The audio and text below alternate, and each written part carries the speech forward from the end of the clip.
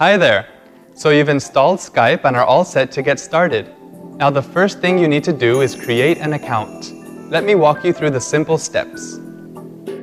Open Skype on your computer, and if you don't have a Skype account, then click Create a new account.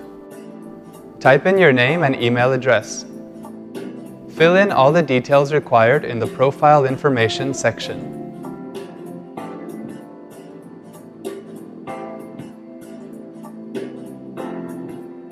Choose a Skype name and password.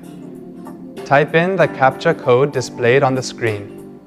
Now click on the I agree continue button. To create a free account, select No Thanks radio button and click Continue.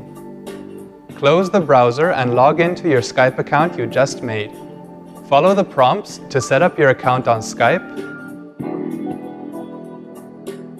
Then click Start using Skype and you're ready to go. So this was easy and quick. Get more such tips on our YouTube channel. Click on the button above to subscribe. To resolve tech-related issues, feel free to call iYogi. Good karma.